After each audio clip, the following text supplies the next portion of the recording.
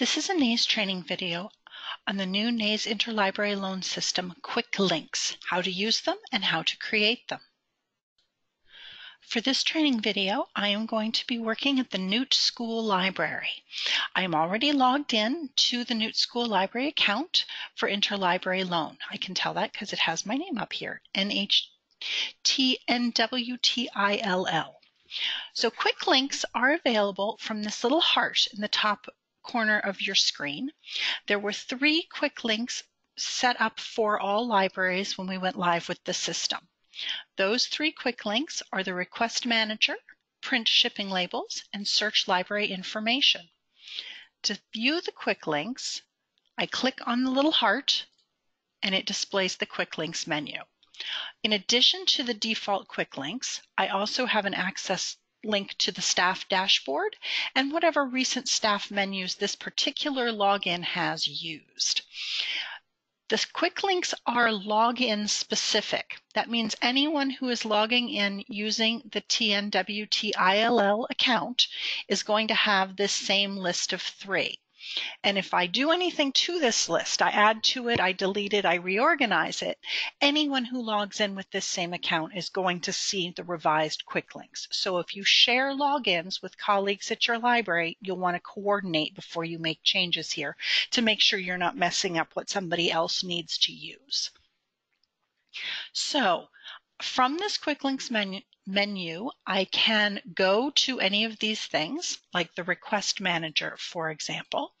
And when I get there, I will find that I have these little numbered bubbles across the top of my screen. Those relate to those quick links that have been defined. Quick link 0 is the request manager. Quick link 1 is the print shipping labels.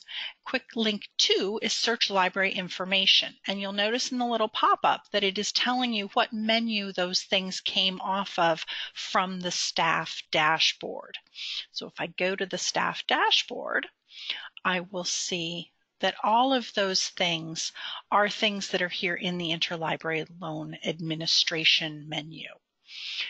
I also have from the staff dashboard another interface for those same quick links. Instead of them being little bubbles across the top, they're a little menu over here on the left. So request manager, print ship labels, search library information are still my 0, 1, 2 quick links. So if I want to add an additional item to the quick links, I can do that from here on the staff dashboard. Say I want to add some statistics information. I want to add information about lender statistics to my quick links so that I can easily find my lender statistics. In order to do that, I want to scroll down to the thing that I want, and a little plus mark will show up on the side. I click on that, and then up at the top, I see item added, and I can say OK and make that window go away, or I can just ignore it and it will go away after a little while.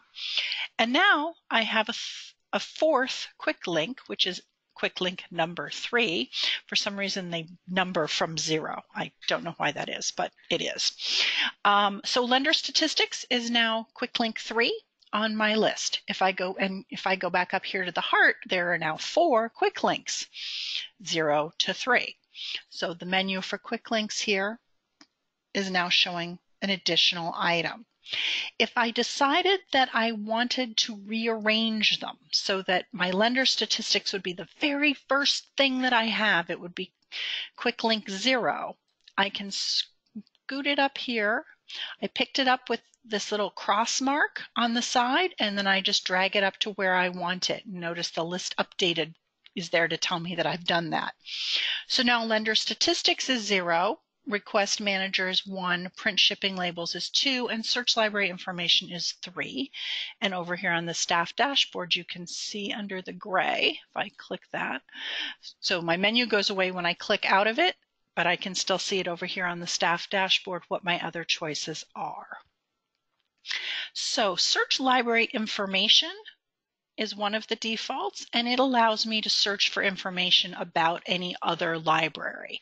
So for example, if I would like to know who is the Lilac Public Library and where would I find them if I wanted to find them, I can type in Lilac, click submit, and I get taken to their participant information, which includes a phone number, the name of their ILL person, and an email address.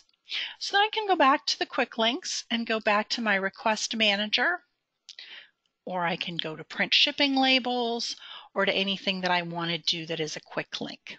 Now, if I've changed my mind and decided I don't like those changes that I made, I can come back here to the little heart, bring up the Quicklinks menu, and I can move lender statistics back down to the bottom. And maybe I don't use shipping labels at all. Maybe I just use my own van delivery slips and write my number on them and do it that way. Lots of libraries do that. That's a completely acceptable way to go. So I'm not really going to print shipping labels anyway. After I have checked with everyone else who works at the Newt School Library to make sure they aren't going to print shipping labels either and won't be bothered by the absence of this quick link, I can delete it. I do that by clicking on the little trash can, and it will go away. And now I have renumbered request manager 0, library information is 1, lender statistics is 2. So I now have a new set of quick links, which is reflected anywhere that the quick links show. So my request manager list, my request manager's there on my staff dashboard. The new list is the new one instead of the defaults. So that is how you can use quick links, how you can add them or delete them from your list, and where they will take you.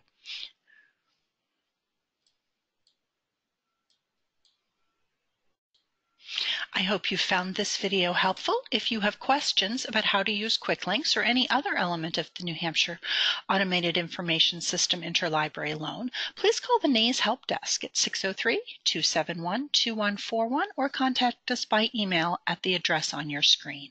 Thank you.